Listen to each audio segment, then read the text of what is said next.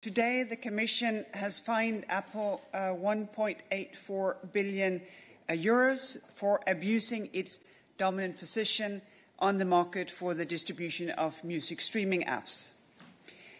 Apple did so by restricting app developers' ability to inform users of Apple devices about alternative, cheaper options to purchase music available on the internet outside of the Apple ecosystem.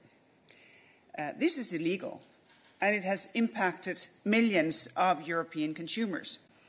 They were not able to make a free choice as to where, how, and at what prices to buy music streaming subscriptions.